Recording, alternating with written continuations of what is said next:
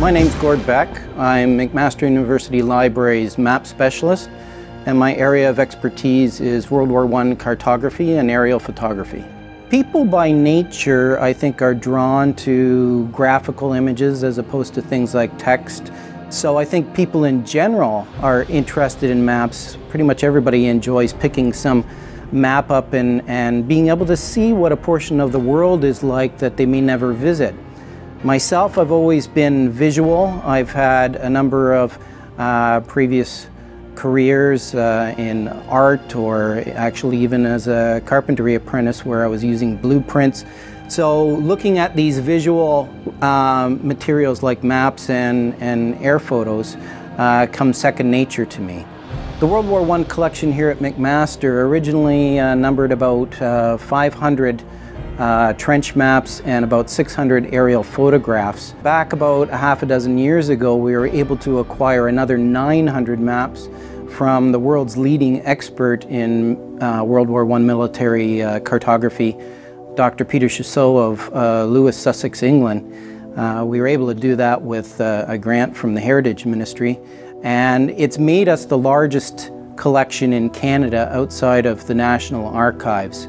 And because we've digitized those maps, we are actually the largest presence in the world. Most of the maps in recent years have been donated now that we have an online presence. Anybody who happens to be clearing out their attic and finding their grandfather's maps, and if they want to donate them somewhere, tend to stumble upon our website. So we've benefited greatly from that. And it always helps when you've got a good core collection that more and more maps keep coming to that, because then you become the real center for any serious researchers to visit. But having the online presence means you could be in Australia, you could be in France. We even had many researchers from London, England, where you have the British Museum and the British Library, and they still come to us because of our presence on the web. Because of the resources that we have in the library, we quite often have classes actually come into our facility, and there are a lot of assignments that are actually built around materials that we have in the room here. Basically, any discipline that's interested in geography and how it's changed over time, whether you're a biologist looking at shoreline change or the change of a course of a river, or whether you're an engineer doing an environmental assessment, or whether you're a historian or a geographer, practically everybody at some point or other is interested in seeing how an area of the world has changed over time. So that's why our historical collections are so important. We have aerial photographs, we have topographic maps, geology maps, soil maps, hydrographic charts, aeronautic charts.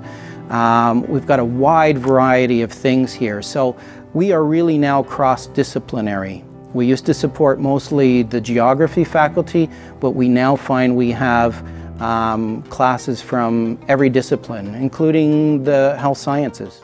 World War I maps definitely have an obvious link to certain courses like history or even literature, where people are studying the work of the great World War I poets and writers. But they also are a good teaching tool for anybody who's learning new cartographic processes. People who are studying geographic information systems and learning how to create digital maps quite often can start using our digital images of World War I maps. By trying to embed things like latitude and longitude coordinates in these digital images of these historic maps, that can be a real challenge. It's quite easy sometimes to overlay one image in another in Google Earth if they're both from the modern day. But if you're trying to overlap two geographies of the same area that are separated by 100 years, and towns have disappeared, road networks have disappeared, it's much more challenging. So these are great problems to throw at the students so that they can hopefully encounter as many of the obstacles that they are going to encounter in the real world of cartography once they leave McMaster. Most people think history is history. Why do we need to know about it? Well, it's still part of our geography. It still clings to us today. So here at McMaster, because of our collection and because of the fact that most of it's digitized, We get regular requests from firms in countries in Europe, specifically France, where they're possibly going to construct a new shopping mall. And before they do so, they have the feeling that there may have been trenches there from World War I. So they will acquire trench maps in digital format from us so that they can do proper archaeological research and environmental assessment before they construct these new edifices. We never totally forget the past. It's still coming back and affecting us in today's world. I'm continually amazed at the sheer scope of activity, the sheer scope of geography that was involved, the fact that it was happening on numerous fronts. I wish we had more material for some of those other fronts. They still remain a mystery for me. I could go on for decades continually trying to fill in the missing pieces of what took place in that war.